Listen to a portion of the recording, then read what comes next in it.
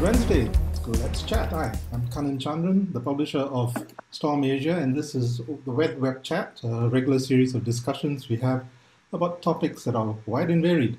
And this week, we're looking at Singapore, and Singapore through the eyes and lenses of filmmakers and photographers. And in our panel, we've got some familiar names and some fresh faces. So we'd love to hear what they've got to think about Singapore and what they might consider as a Singapore that we could project down the line. I think a lot of our travel desire is often ignited by photographs and visual images. And so they play a very important part in trying to fire up our desire to travel, to want to explore new places, to understand new cultures. So how does the Singapore image reflect overseas?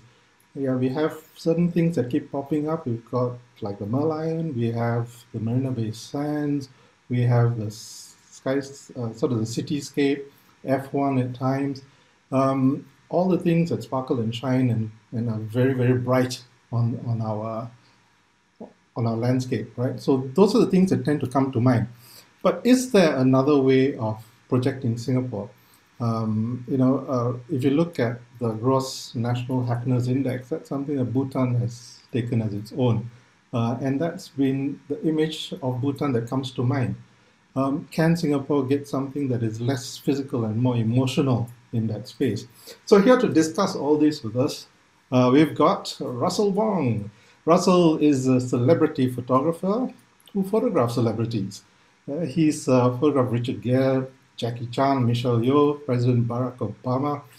He's photographed for numerous Time covers and magazines, and acted as himself in Crazy Rich Asians.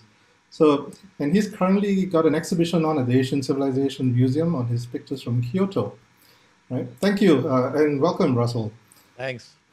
We've got Brian Van der Beek, who's a commercial and editorial photographer whose images span Asia, North America, and Europe. He's worked with newspapers in the US and Singapore, among others, and in the permanent collection of the National Museum of Singapore, some of his images as well. Welcome, Brian, to this chat as well. Thank you. And we've got Darren So, who explores the urban landscapes through his lens.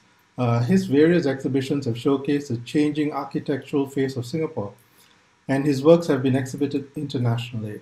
His 2018 multidisciplinary project, Before It All Goes, was nominated for the President's Design Award in 2020. Welcome, Darren. Thank you, Kanan. And making up the quartet of our panelists and beautifying the whole process, we have Grace Song, who's a writer and filmmaker who has caught the attention of viewers with her short films Bat Soup, Dirty Laundry, and more recently, Metadata, all shot during the lockdown, if I'm not mistaken. Metadata, which will be screened soon as part of the Scape National Youth Film Awards. She's working on other commissions and is currently based in some part of Thailand. Secret for a film project. So welcome, Grace. Welcome, gentlemen, as well. And thank you for joining this chat. You've all sort of submitted some pictures of Singapore that you feel kind of represent aspect of it. We'll get to that shortly, but I just want to understand, what do you think is the role of the photographer in society? Brian, would you like to jump in on that one? Okay. I think it's very interesting because all of us represent very different genres. And I think all of us, at the end of the day, have the same responsibility to capture the things that we see, and Singapore in particular, the way we see it now. What does that actually mean? The fun thing is that anything that you capture, whether Darren takes a portrait, shoots buildings, and Russell shoots celebrities, or for myself, just wandering around the streets taking pictures, everything that we shoot becomes a document of Singapore as it is now. I think Darren, myself, and even Russell and Grace, I'm sure, when we look back, when you asked me to look for pictures for this, I had so many to sift through, and I was going back through some of the older ones, and I realized that a lot of the things that I saw, that I had, were just not there anymore.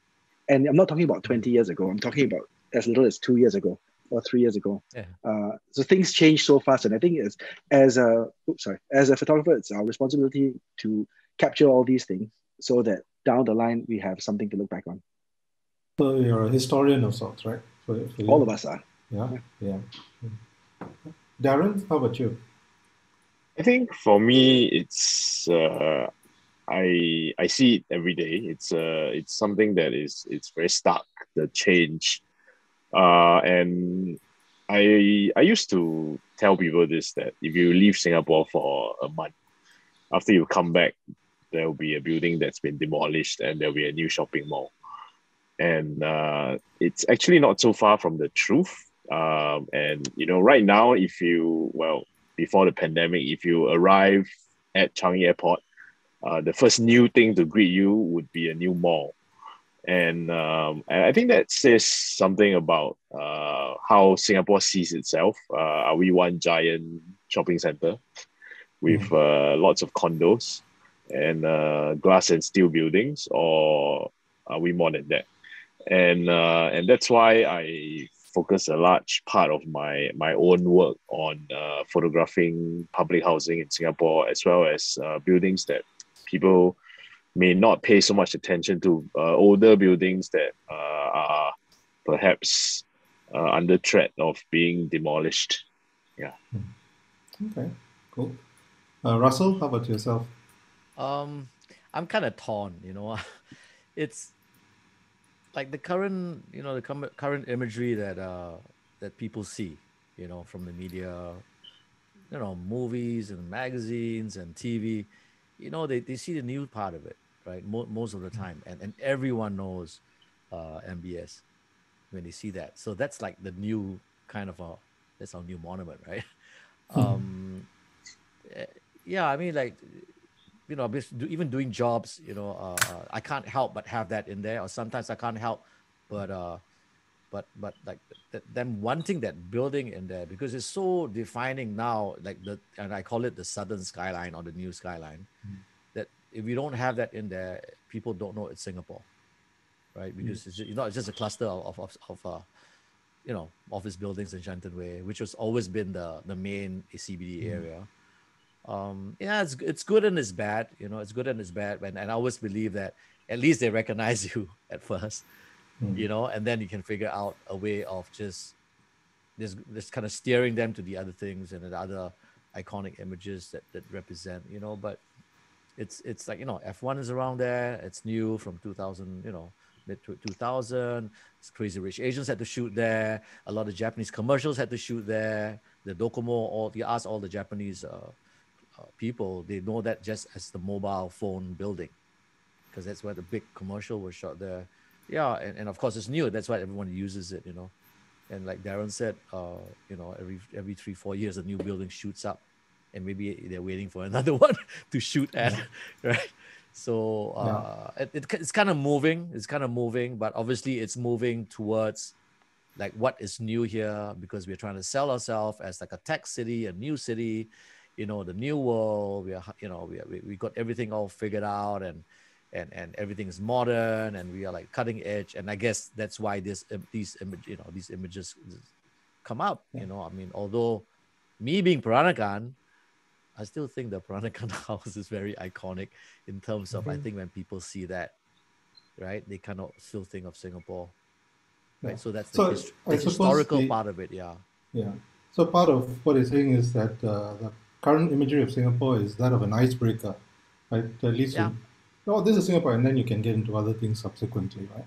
Of course, I mean, obviously everyone want to shoot something that's current, right? Yeah, sure. Because I mean, the Peranakan house has been here all their lives.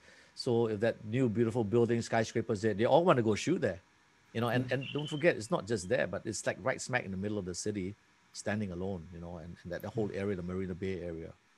I mean, it's scenic, it's very scenic, and it's very, very, it defines Singapore, at least for me now, at least when I say for me now, but also more from the outsider looking in, right? They kind of know that Singapore. Last time they weren't really sure, because, yeah.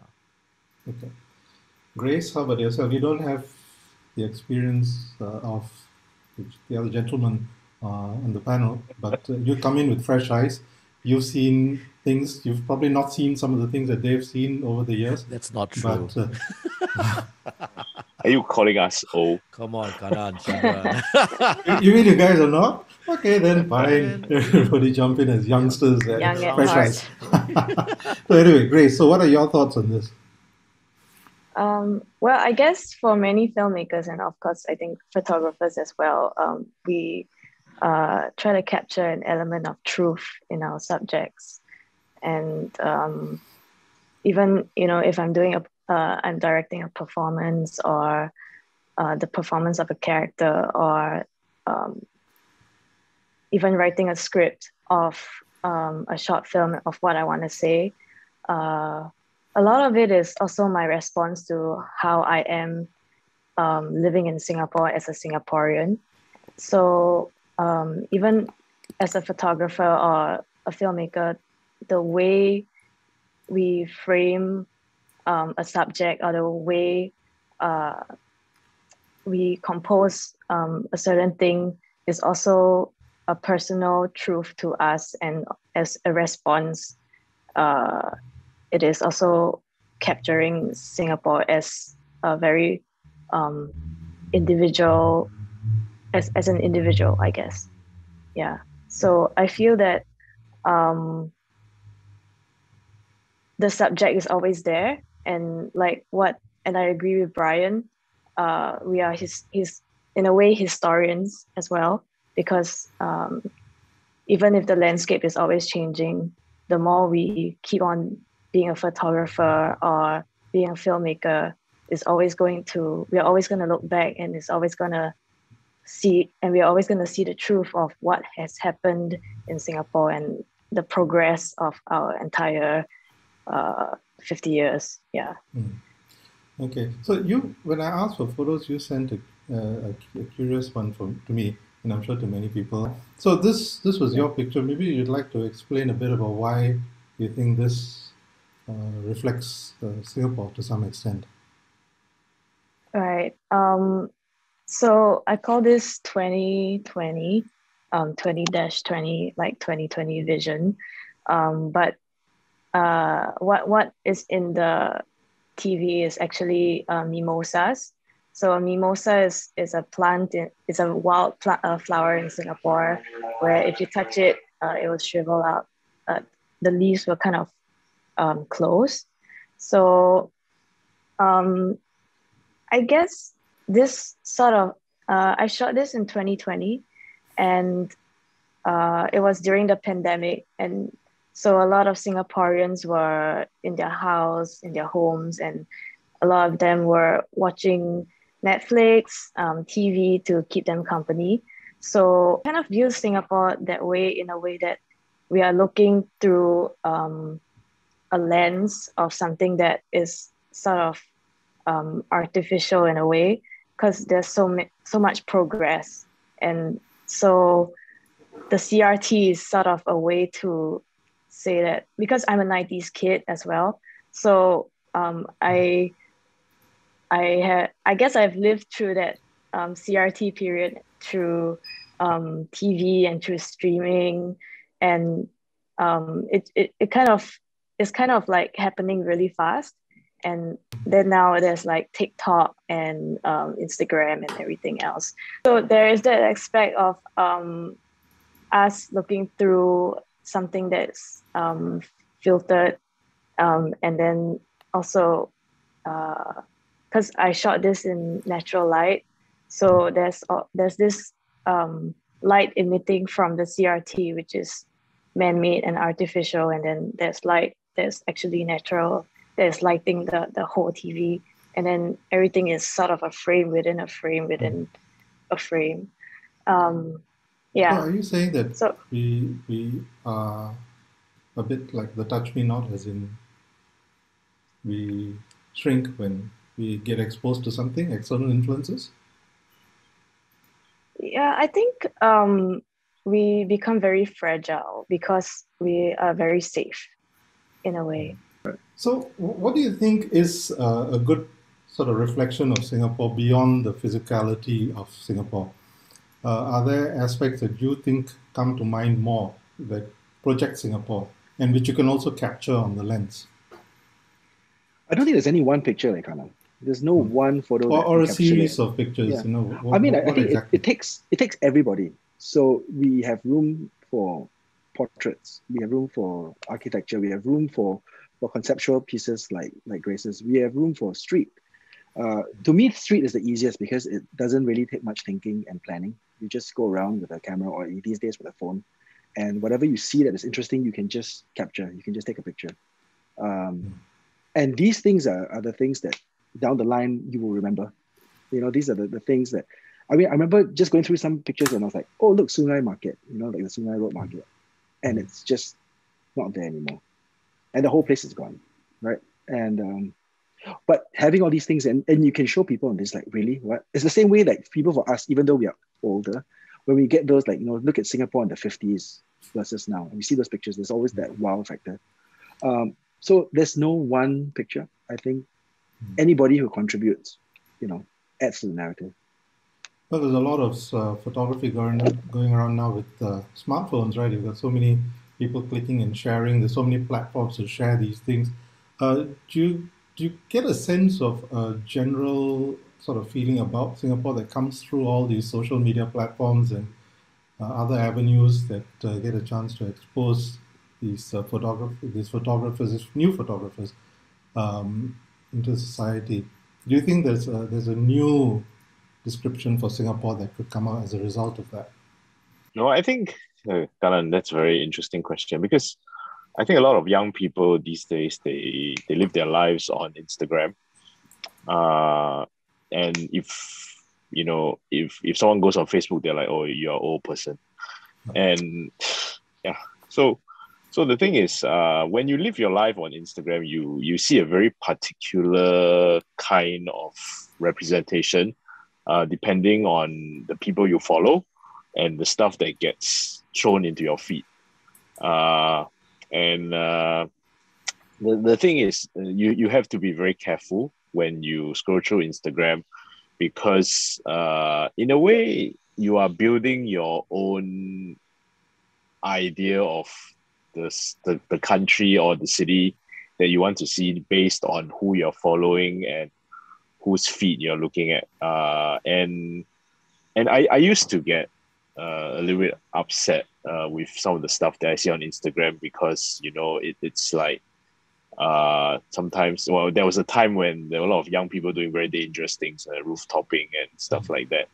And then, you know, they would share their images on Instagram because, you know, it was a platform for them to show how cool or how daredevil they were and stuff like that. But I've realized that there are also a lot of other channels and images that you can see on Instagram, and really this idea of the city you live in and the place you live in is what you make of it, is really true when you look at Instagram. But by and large, Instagram is dominated by a lot of influencers who portray this very sleek and polished lifestyle that they may or may not actually lead in real life, but they want to show on Instagram. And I think the danger is for young and maybe impressionable people to buy into that lifestyle and to think that, oh, this is what I want and this is the city that I live in and it's cool and everything is nice and dandy and, you know, stuff like that. On the one hand, you talk about, you know, how you want a bit more truth maybe in your images, but in the commercial world, you have to project that sense of what you're trying to sell, right? So that's something that, Russell, you've been doing for quite a long time. Do you ever find yourself in that odd frame of mind where, oh, this is not real, this shouldn't be it? I've been faking it really long time, so trying to make it nicer than it seems. I mean, that's a commercial world, right? You know, who wants to sell a crappy product, right? Even if it's a crappy product, you got to make it look good. But that's a bit different, you know. But I think that we're talking about Instagram. This is supposed to be this guy's or this girl's life and experiences. But then again, you got to understand, you know, you're not going to get a lot of likes when you shoot a messy room. You're going to get a lot of likes when you're in a 5-star hotel, in a jacuzzi. Sure. You know, but the person's Messy room also matters. If you're a famous person, you show a messy room, you might get a lot more likes than your sleek Well, it depends. It hotel room, right? depends. It depends. And a very close friend of mine who is quite a major, um, Instagrammer in terms of the market.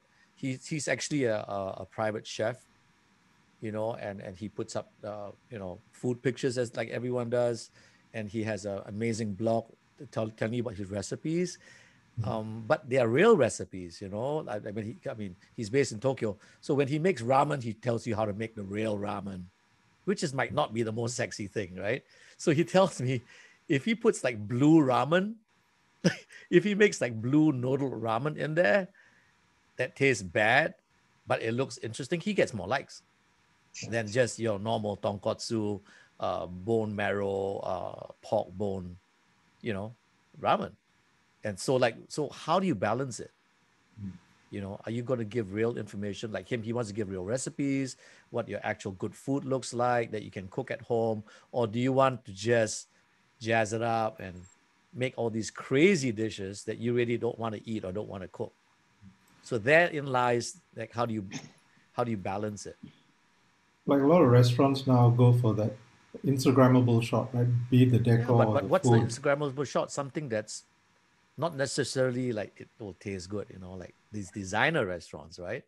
Yeah, it looks great on the plate, but sometimes the ugliest food like char kway teow or something tastes good. Oh, It's like yeah. the ugly food tastes good, but maybe it doesn't get the likes. Therefore, I want to build the audience. I want to get the endorsements. So it's all hand in hand, right? Because people are using it not just purely to show you their life and to show you a documentary in life what's like. Yeah, there are people doing it, but most people, I guess, want the likes, they want the endorsements, they want the money, they want the target audience, and therefore you put this kind of stuff in it. Yeah. How about the people of Singapore? Do they make for good subject matter to be photographed? Do Yeah, I mean, they look at this screen reflect? here, right? You got a Yeah. Chandran, you got a Wong, a So, a Van der Beek, and a Song. This is Singapore, right? I mean, Yeah, it's a it's mix. it's Singapore, and we're used to it. Mm. And I think it's very, very, very dangerous to use one image and to paint it all with one broad stroke. Because, Yeah, just like maybe not. America, the different parts of America, right, that define America because you're all immigrants, just like for us, we're all immigrants. So, so that part of it, I always, and most people that travel that visit me, and most part of it, they're always quite taken aback, obviously, by the food. But then again, you got to understand the food is amazing because we have so many different races, right? If it's just chicken rice, I think we bought, Yeah. So the people still make it. For me, the people still is still the driving force, and not it's just the rest is just it's just buildings in a shell. Okay. How would you project Singapore then, For Russell? me, Hmm. I mean, to me, the typical scene, I don't know. To me, I love kopitiams. I like hanging out kopitiams. You're sitting there. There's a Chinese family. There's an Indian family. It's like a watering hole, right? So that to me, the kopitiam is quite a cross section of what our society is. I feel, and the type of food we eat, and right, Yeah. it's where the community and neighborhood hangs out. It's like this watering hole where everyone goes to. Whether you Okay. are some CEO or whatever, you still want your kopi, right? Either brought up to your Okay. nice office. It's still to me that's a DNA to me that I don't think it'll be worn off. Okay. How about you, Darren? How would you represent Singapore in a shot? And I feel that beyond all the glitzy skyline and all that of Singapore, what really makes the country, if you talk about architecture, which is what I do for a living, is the public housing of Singapore. Because we are known to have the world's best public housing program, but what does that actually mean? And so what I've done, in the past decade or so is I've just gone and photographed HDB estate after HDB estate. I mean, if you look at this background behind me right now, it's a block of recently painted HDB flats in Circuit Road, MacPherson. And this block of flats is not new. It's very old. It's from the 1980s. It's back during the days when the HDB still built maisonettes, which are these double-story flats. And but they've recently been painted in this really interesting color, with the you see the prismatic patterns across it. And for public housing, there are a lot of people out there who think that they're all the same. A flat is a flat, a HDB flat is a HDB flat. How different can it be? But for like 80% of Singaporeans who live in public housing, your estate has an identity, and a lot of this comes from the architecture as well as the food, obviously, because different parts of Singapore are known for different food. We can't run away from food. Food as an identity is always going to be part of Singapore. But the image that I've shared is an image of 56 HDB blocks that were built in the first 20 years of the HDB's existence. So from 1960 to 1979. And the thing is, many of these flats don't exist anymore. And also many of them have been repainted because in Singapore, every 7 years, the town council is required by law to repaint the HDB flats. And these days, repainting becomes a very large part of establishing the identity of an estate, because it allows you to recognize where you are, which is apart from somewhere else in terms of an HDB estate. So this project is really going to be ongoing for the longest time until I can no longer do it, because it keeps changing, this public housing landscape of Singapore. But I think this is one of the defining things of the Singaporean experience for most people who live here. Yeah. Okay. Cool. Do you also see that this perhaps reflects some of the identity of Singapore? It's changing. The buildings are getting a lot more less sort of blockish, more unusual shapes coming up and stuff. Like, do you think some of that you can capture maybe in a timeline to reflect the changes that have been taking place? I think the idea that older HDB flats are more uniform and usually quite boring is actually not so true, because the HDB had always been very experimental when it came to building different kinds of blocks, and they've been doing this from the start. I've documented a fair amount of this, so if you want to find out more, you can buy the book. Okay. Sure. Hey, Sorry. why not? Okay. Let us know when it's out. Yeah, well, it'll be hopefully out at the end of the year. But the thing is, a lot of jokes aside, a lot of how new HDB blocks are built reflects the desires of the people. Actually, people nowadays want privacy a lot more than this whole like common corridor concept of community. So we have less units on every floor, and we have very smaller common corridors and things like that. So they're all reflective of people's desires, actually. It's a changing of society as well, isn't it? Yeah. Yeah. Brian, for you, how would you reflect Singapore? For me, it's the people. A lot of people do things very well. Darren does the buildings, so I don't have to worry about all that kind of stuff. But I think it's the people, and you know what? It's whatever the people are doing and where they are. So if they happen to be in an old part of town or a new part of town or anywhere, it's basically what they do. And it's very at odds, right? You see all these really, like you guys are talking about, this really slick, nice imagery. And living here, we know it's not all true, but it is a facet. So there is that demographic of people, but there's also a lot of other demographics. And by nature of wanting to showcase Singapore at its sparkling finest, that's the one that gets seen most. But all of us who have gone to the wet markets know the grumpy auntie or the friendly uncle, and they are all characters in their own right.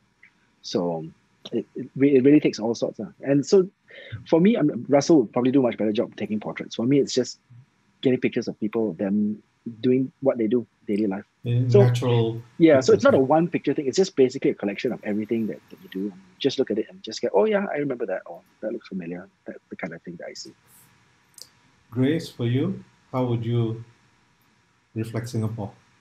Yeah, I'm still trying to find a way to how to show Singapore, because right now a lot of it is nostalgia, and I think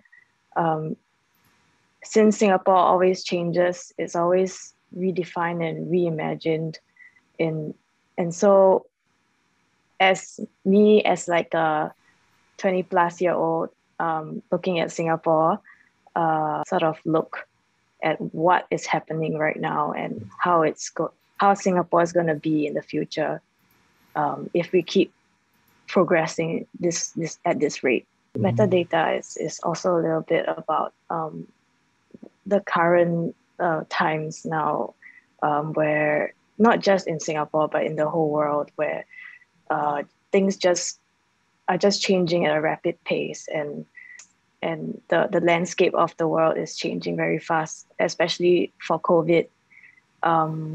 So I guess Singapore in itself, I'm still trying to find out what where we stand as opposed to the whole world. Yeah. And what is the most dynamic period for taking pictures for the photographers who've been shooting over a period of time? I mean, if you wanted to photograph riots and stuff, then the 60s, I guess. But Yeah, that's I one think kind of. yeah, but I think every era is got its own allure. So we only live a very small slice of history, each of us. And I think it's up to us to make of it, what we want of it. And if you look at photography or even films, moving pictures, the films and the photos from every era, every generation have their own draws and unique subjects and selling points. Do you think technology has helped or kind of made things more artificial as a result of all the different things you can put into a photograph? Has it lost the essence of the shot? Russell, Brian, I think, it's a double-edged sword, right? Like the very fact we're doing this now, that's technology. It's helped, but I think to be a slave of technology, that's when a problem comes in, right? Or using technology and abusing it, that's when the problem comes in. But humans are humans; they're gonna abuse it, right? So, and it's what's real out there, what's authentic out there. That's to me, that's more the bigger problem. What's credible and what's authentic out there? Because now when you look at the image, you don't know whether that's real or fake, right? I mean, a lot of my images, even people, and they go, "Is that Photoshop? Was she there?" Like they don't even know what to believe, and that to me is dangerous because you don't know what's put in front of you, right? I mean, people can change stuff, change faces, whatever. That to me do is you try and problem. sorry? Yeah. Do you try and inject some authenticity into some of your commercial work in any way? I mean, you try as much, but the damn ad agency. Can I swear here? Sorry. Yeah, go ahead. the damn ad agency. They're gonna go Photoshop that sucker. You know what I'm saying? Yeah. Right? I mean, how many times? Show me an ad, a beauty ad, with a woman in it or a guy in it that's not touched. That's the mindset. That's the mindset. People can't accept because his skin is not smooth or her skin is not pristine. That's the mindset, and it's really, really sad because it's very, like, to me, that's very, very, very misleading, in terms of advertising. Yeah. Right. So that's the part that I grapple with, and I've been guilty of it because I just give them the picture and they go clean it up and they go spray it up, they go fry it. Like I said, they just go fry it, and then you don't know what you're getting. The woman doesn't even look like her, right? Unless you're doing documentary, then of course you don't touch it. So Hmm. yeah, I mean, different Would you purposes. rather do Like, documentary work though? no, it's not that. It's not that I rather. It's not that I rather. I think, I think only documentary work that you don't doctor the image up. So when I shoot for a fashion magazine, that stuff is all fried. When I say fried, I mean just touched Mm. up. Of course, I ask them not to do it, you know. And then you shoot for like a Time magazine, it's a different mindset. You're not supposed to touch it, which to me is great. That's why the credibility, it's not just about touching up, it's the credibility of the photo. Did that leopard really lie under the tree? Or did you shoot that in Ang Mo Kio? You went to Mandai to shoot a leopard and zap. But then again, I always tell people part of the fun is saving up and going to Africa and waiting for the shot. That's the fun of it. That's the fun of it, right? I mean, like Darren can shoot one block and he make a mosaic, and he go put color and then he's done a different block, but I mean, he goes out and he, with his tripod and lines it up and wait for the light. That's what a photographer to me does. We talked about the digital aspects, the Photoshops and stuff. But I think for me, and I'm sorry, Darren, you've heard this before many times. Digital platforms are great. I think that they've given a lot of people access to photography, mobile phones, Instagram. They've given people a lot of access to photography and raised an interest. But on the flip side, I think that to see images on a small screen, and of course, everybody wants likes, right? So they will cater and tailor their images towards that small screen.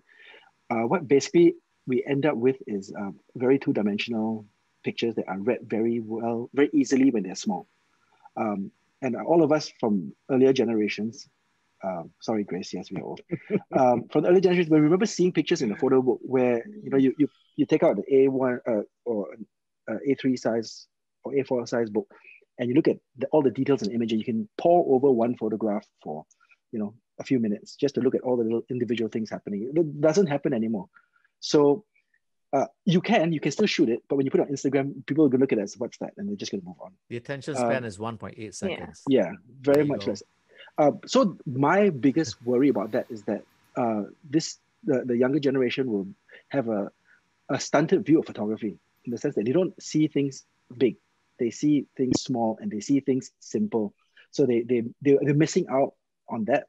That's not to say that they don't have their own visual language, but I mean, I think that it takes all sorts. You need the easy reads and you need the complex reads. So to me, that's the bigger scary thing of the modern digital. But then again, Brian, like, it's just like you said, right? I picked up on it. It's like a stunted view of your visual aspect.